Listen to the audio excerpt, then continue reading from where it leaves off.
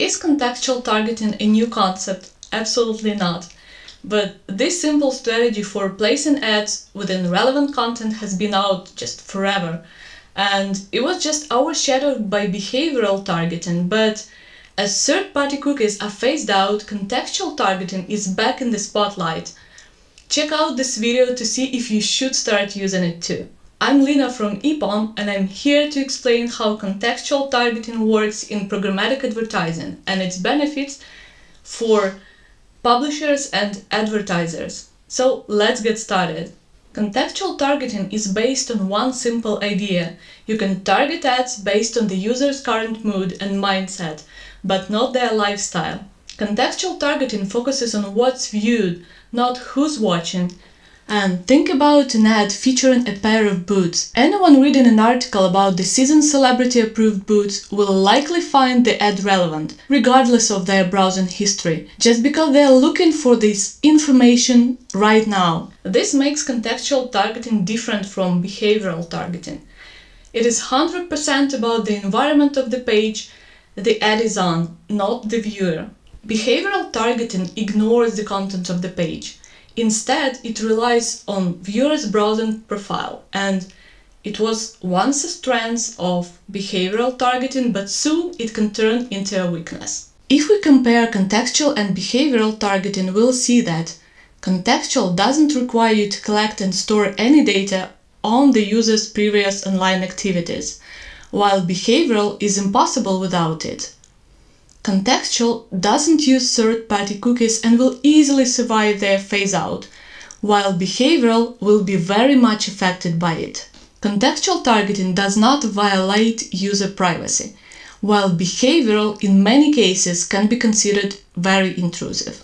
As you can see, contextual targeting is perfect for future-proof, privacy-first advertising, and this brings it back on the agenda for media buyers today. This is important but not the only reason to use contextual targeting. Let's look at some ways contextual targeting can be beneficial for publishers and advertisers. From the publisher perspective, putting the right ad next to the right content increases the value of every impression. It gives them a valid reason to sell their inventory at a better price. It helps them make ads more useful and reduce visitors' ad fatigue. It lets them use content-related first-party data they already have. And now let's see how advertisers can win by having their ads placed in the most suitable context. They can better control ad placement for narrow niche products.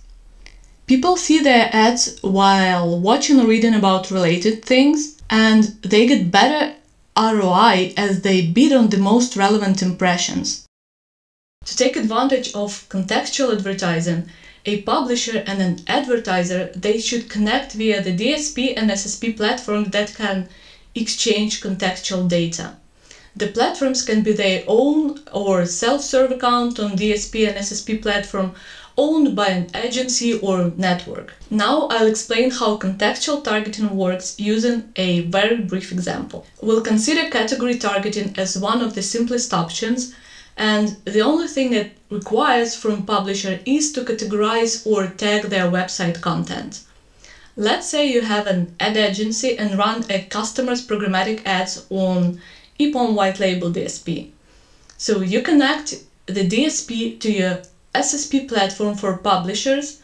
Your SSP can include page categories in the bid request it sends to your DSP. Let's imagine you want the DSP to bid only on impressions shown on sports media that create content for American football fans. You go to Targeting Options and open the Extension filter. Under the Extensions filter, you add the parameter category and click Include. Now the DSP will check the code of every bid request to see if it contains the category parameter under the site object. After that, you'll add values for the parameter to equal. In our case, it should be football or NFL. Now, the DSP will filter traffic and bid only when a bid request contains the category parameter that equals football or NFL. With such targeting, you can be sure that your ads will be shown to people viewing pages devoted to football. This example is simple and illustrates how contextual targeting works, but it doesn't reflect its power. So here's a link to our free trial in case you're interested in learning more about extensions filter in EPAM DSP. And for now, I would like to emphasize one single point. In their bid requests, publishers can include various parameters describing the ad placements on their websites. So this can be page type, metadata, keywords, or a special taxonomy a publisher develops to classify their content. So the list will keep growing as technology advances. I'll close with that, but if you have a question, leave a comment under this video and I'll be glad to answer. And we have more tutorials like this, so subscribe, like and share our videos, and happy advertising!